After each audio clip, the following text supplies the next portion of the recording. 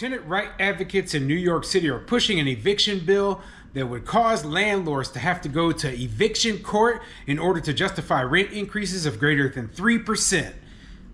I'm Tony, and this is Real Estate Investing and Landlord News. All right, so I have an interesting article for you today, and it's really an update to a story that I've been covering for quite a while now, and it has to do with this so-called good cause eviction up in New York City, okay? Or actually, it's in New York State. What they're trying to do is they're trying to pass this law that makes it so that landlords would no longer be able to let a lease end, okay? If a tenant wants to stay, they've been paying on time, and they're following all the rules, they can stay as long as they want. Now, I know what people are thinking. They're like, well, what's wrong with that? What's wrong with that? Well, there's 1,000 good reasons why a landlord might just want to let that contract end at the term that was specified upon when they signed the lease, okay? And just as an example, and I've mentioned this one before. Let's say that I sign a lease with my tenant, right? And then the tenant, I don't know this when they first agree to move in, but the tenant doesn't get along with my wife, maybe treats my wife with disrespect. And simply put, it doesn't matter how much you pay me. I don't want you as a customer if you treat my family, my wife in particular, with disrespect. So yeah, I would not want to renew the lease on you. I would not want to continue for you to be my customer, and I don't want to do business with you anymore. You should move along. That's just a small example. There's 1,000 other, reasons less specific than that. But, I like to use that example because if you and the tenant don't get along, or if, you have other needs for the property, or if you just want to get that tenant up out of there without having to go to eviction court, well, you should have the right to do so. So the good cause eviction thing, it makes it so you have to go to housing court and prove exactly why you want to get the tenant up out of your property. And this basically makes it so that we end up with perpetual tenancies because housing court is backlogged already. Imagine all these people suddenly saying, hey, I have a good reason to remove this tenant, but I have to go through housing court. It's going to take me an additional year to get them up out of there. I mean, that's ridiculous. It's absolutely ridiculous. But this is the sort of thing that we're seeing up in New York State, okay? And now they've even tied rent control provisions into it. So imagine they say that, oh, well, if you want to raise the rent more than 3%, you have to go to housing court. You have to wait in that year-long line to go see a judge to prove that, and the burden of proof is on you to prove that you need more than a 3% rent increase. And this does not apply just to large apartment complexes. If you own a single family home and you're renting it out, and keep in mind, this is not just New York City. We're talking about New York State here. So you could be in upstate New York in a much less expensive city such as Buffalo, right, where housing is much, much cheaper. And you own a single rental there, a single family house, and guess what? You got to abide by all this garbage, okay? You can't raise your rents more than 3% without going down to eviction court. You can't let your lease terminate at the end of the lease term that you agreed upon with the tenant. Nothing. Okay, you're stuck in the same boat as all the people up in New York City. So it's frustrating. It's frustrating, okay, because simply put, these same laws, they're being pushed here in Nebraska where I live because they see the example in places like New York and they're like, oh, if they're doing it, let's try it too. Well, if it doesn't pass in New York, then it probably won't pass here. That's the way I see it. But that's why we need to fight this sort of thing all throughout the country. I'd love to if the Supreme Court would look at these laws and just declare them for what they are, which is unconstitutional. But before I get into the article, go ahead, hit the like, subscribe button, maybe leave a comment down below and let me know what you think. If you're up in New York right now, what are your opinions of this good cause eviction bill? Do you think this is going to pass? Keep in mind, the real estate industry in New York is pretty powerful, but there's more voters who are tenants than there are landlords. So it's a losing battle. You're fighting a losing battle, when it comes to making sure that there aren't too many anti-landlord laws that are passed, okay? Now, they say that this might get watered down, and they talk about that a little bit in the article, but, who knows at this point what exactly is going to pass, what doesn't pass, if it comes up to a vote or not, okay? So anyway, let's get into the article and see what it says. This article is coming from cityandstateny.com, and it says, housing activists balk at watered down good cause eviction proposal. Governor Kathy Hochul could agree to a deal that differs significantly from the original bill. No matter what deal passes, this is a bad thing for landlords, okay? Like they say, oh, well, see, the landlords, they want a little bit. No, everything about it, no matter if the cap is 3% or 5% or 10% or whatever, is bad for landlords. Everything about this bill is very anti-landlord and takes away our property rights. So no matter what, the tenants win. No matter what, even if it's watered down a little bit. So it boggles my mind that the tenant groups aren't happy. They're like, oh, we couldn't just put all of them instantly out of business. Instead, it's going to take a couple of years, right? Anyway, let me get into it. With some lawmakers feeling bullish about the inclusion of good cause eviction in a housing deal, now there are concerns about what version of the bill will make it to the governor's desk.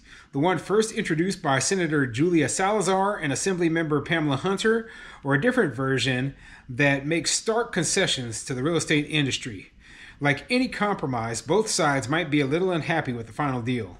The original good cause eviction legislation would prohibit eviction without a good reason and require landlords to justify rent increases above 3%. State Senator Deputy Majority Leader Michael Gianaris said it was likely that the bill would find its way into the budget. However, the sponsors themselves have differing views. Earlier this month, Hunter said it was unclear to her if it would pass based on the opposition in her chamber and the amount of lobbying against the bill. So notice that this is coming up in a presidential election year, right? So there's going to be more voters who are going to go and see this on the ballot than there would be in, an odd year. So that's what their hope is. They're saying, okay, well, this can help us win re-election. This can, obviously face, it's going to win the popular majority vote, okay? But the real question is this good for housing, okay? Like, let me ask you something.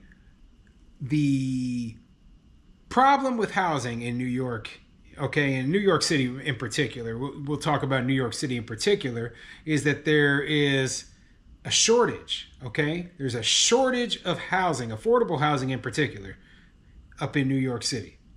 So what part of this bill, okay, what part of the bill that says that landlords can't end their tenancies and can't raise rent, what part of that actually helps more housing be built? I mean, because I'm not seeing it. I'm not seeing it anywhere in here. No more housing will be built because of this. In fact, this could actually cause there to be less housing. So if this causes there to be less housing, how exactly is this going to help anybody? I mean, really, I'm sitting here and I ask this question all the time because I'm like, okay, we're passing this law. This will help make housing more affordable. And it won't do that because it can't create more housing. Instead, what we need to do is remove regulations, remove all these rules and laws and the stuff that's causing housing to be so expensive to build or so difficult to build that it's darn near impossible. And then we could see a ton of new units being brought up onto the market. And that alone is the only thing that's going to cause a significant decline in housing prices. Okay, so, I mean, this is, it's going to make the people who are living in the housing right now, they're going to be okay. But if anybody ever wants to move, if any new people want to move in, they're screwed because they won't be able to find anywhere to live. Yeah, anyway, let me continue. The original good cause eviction, I'm a realist and I know how we work. And if I'm not hearing anything about rent cap, rent control, rent stabilization, we're really talking about housing stability. It's a concern for me, Hunter said. We've been having this conversation since 2019, and I've seen nothing being filled. Salazar has a different view and previously told City and State that negotiations were trending well, noting that compromises were inevitable. The New York Post also reported Monday that Governor Kathy Hochul was beginning to support the bill as part of a broader housing deal, but there would also be tweaks. Exemptions for luxury apartments, a 15-year exemption for new construction, and a higher limit, roughly 10%, on rent increases before a lawsuit could be triggered. So they're talking about that, like, oh yeah, we're going to exempt the luxury apartments. That completely screws over mom and pops, doesn't it? You know, like mom and pop landlords, they wouldn't be exempted. Okay, I mean, they didn't say nothing about exempting single family homes. They're going to exempt new construction. Well, that sucks when, you know, like if you're somebody like me, a small mom and pop landlord who owns several houses built like in the year 1900. Okay, that's not going to help me at all. So yeah, you're going to give a bunch of breaks and exemptions to, you know, the extremely wealthy people who are doing the development, and then the small mom and pop landlords are going to be left trying to, you know, hold the bag and paying the price for this stupid legislation. Goodness, you know, like. Here's my example on the 10% rent increase. If you haven't seen my other videos where I gave the example on the 10% rent increase, here it is once more, just so that you understand why 10% is a stupid cap as well, okay? So you're a small mom and pop landlord. You've owned your property for the last 20 years and you've kept the rent below market rate. The market rate in your city is $1,000 a month. Well, guess what? You're only charging $500 a month, half of what the market rate is. So you're like, oh man, you know, my expenses, they've gone up a lot. My insurance, my maintenance, everything has gone up, and I need to raise my rent by 20% this year. Okay, so what is 20% of $500? Yeah, it's $100. Okay, so you're gonna raise your rent up to $600 a month, which, by the way, is still $400 a month below the market rate. But the city comes at, nope, you're under rent control. You cannot raise your rent that high. You are hurting the tenants. You are an evil person. You're a bad landlord. You cannot do that. That's what the city will tell you. Okay?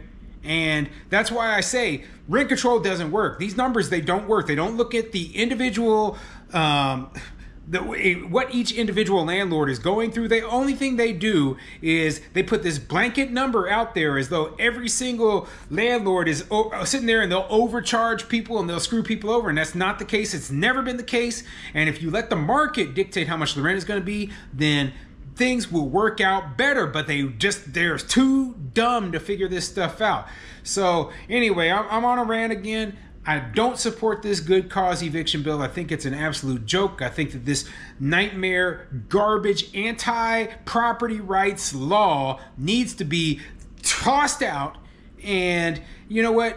It pisses me off that they just keep bringing it up over and over and over again.